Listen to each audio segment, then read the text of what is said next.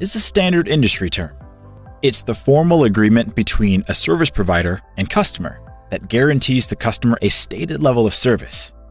The service provider may be a commercial company providing the service, like Microsoft when you use Azure services. But SLAs are also used inside organizations in an agreement between the IT department and the business users.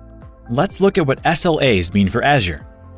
Azure service level agreements are represented as a percentage related to the service or application's availability. This availability is also known as uptime.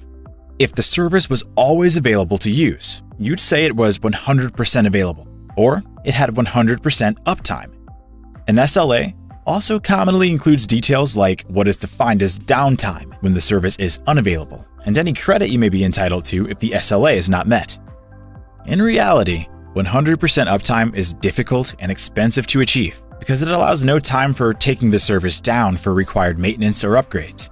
It would also require duplicating every single component in case one component failed, and would require those backup components to pick up the service tasks with zero interruption to the customer. For these reasons, SLAs of 99%, 99.9%, and 99.95% are more common.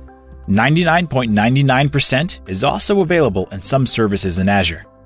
Is there a big difference in a service that's 99% available versus one that's 99.9% available? Yes. A service with a 99% SLA percentage can be unavailable for up to 1.6 hours per week or 7.2 hours per month and still be 99% available.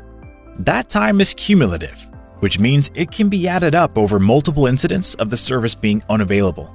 A service with a 99.9 SLA percentage can be unavailable for only 10 minutes per week, or 43.2 minutes per month. That's clearly a big difference. If the service is critical to your business, minutes versus hours of downtime can make a big difference. But highly available services do come at an extra cost. Each Azure service has its own SLA. Familiarize yourself with them prior to designing any application that runs on Azure to ensure you're optimizing availability against your business needs.